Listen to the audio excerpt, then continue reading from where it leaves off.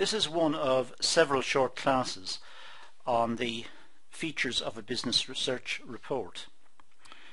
Each of the classes is short, and each one is straightforward, and also each class is based on a much larger class that appears elsewhere in these notes, which will fill out in much more detail what each class is saying.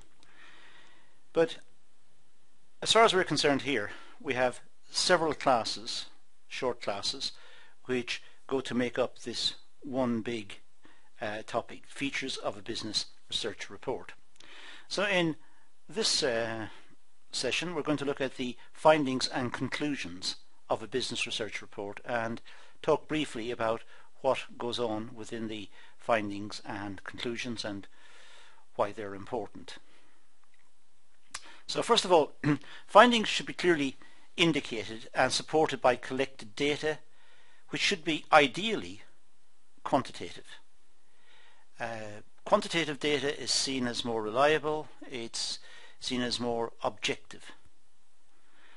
So the findings should be clearly indicated and supported by collected data. So the findings should not be just the whim of the writer. It should not be just guesswork on the part of the writer. It should be based on collected data, which ideally should be quantitative. It should present all of the relevant data. All of the data should be looked at. So the writer should not have the license to simply select the part of the data that suits his or her case or suits his or her point of view.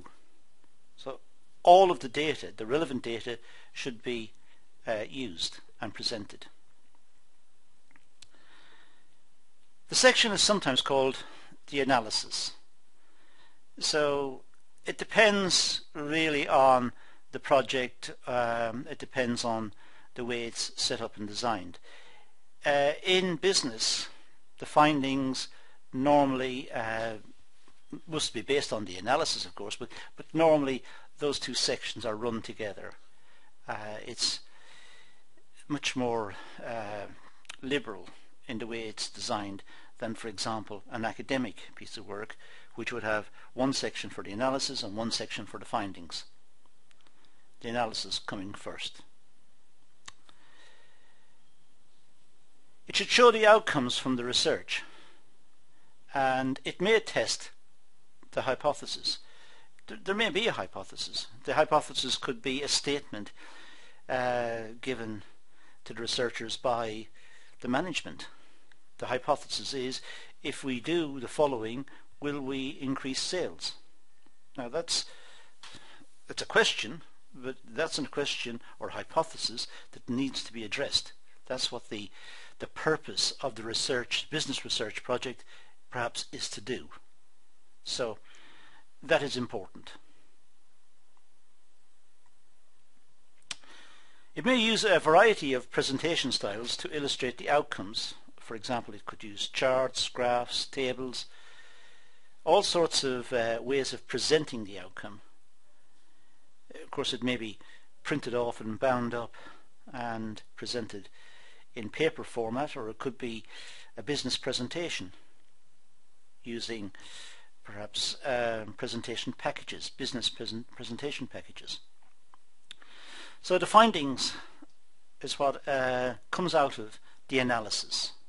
It comes out of the research work.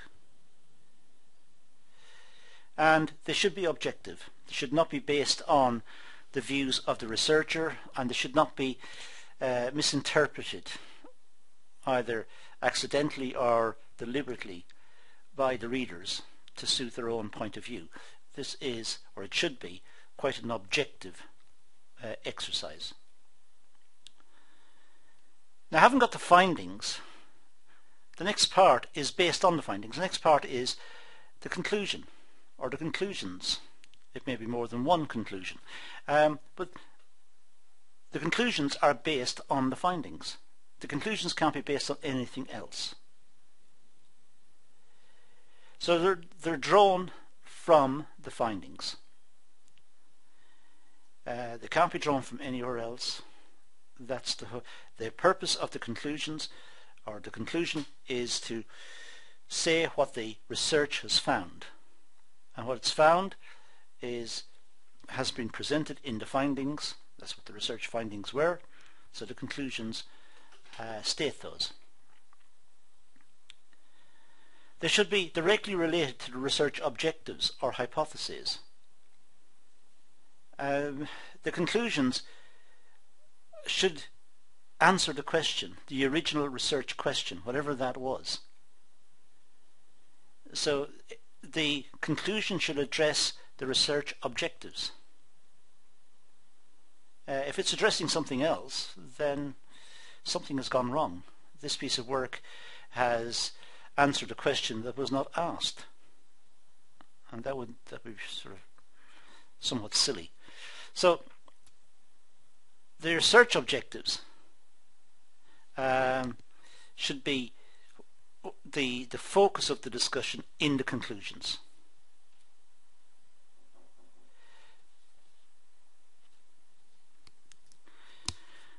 The conclusion should be clearly explained, as it's wrong to leave the interpretation of the results to the reader.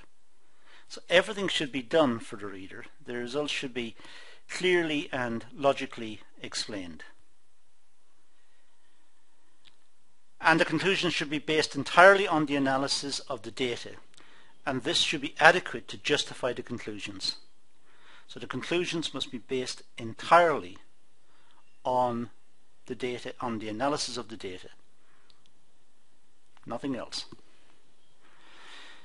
So that's our very brief discussion of findings and conclusions, which is part of the business research report, and this is one class in a whole sequence, or a whole series of classes I should say, which go to make up this topic.